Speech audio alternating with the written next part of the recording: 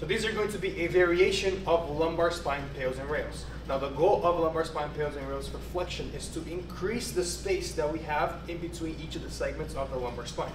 So go ahead, Jose, give us the position and show off your amazing flexibility that you have on your lumbar spine and your hamstrings. Good. So Jose obviously can reach his toes, so his flexibility is pretty good.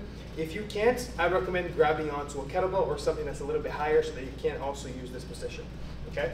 And so from this position, what you want to do is the PAILs contraction will be you trying to push your butt and outside, almost like you're doing a cat-cow.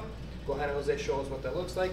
Now you're not going to see a lot of movement from Jose. It's mostly an internal contraction. Good. And then the opposite contraction is the PAILs, is you trying to bring your pelvis into you, almost like you're trying to make yourself into a bigger C and crunch further. This is the position that's going to help you a lot with your deadlift. It's going to help you grind the very, very bottom position of the deadlift a lot. Good. And PAILs again. Good. And rails. And you want to do these contractions for the prescribed amount of time by your coach.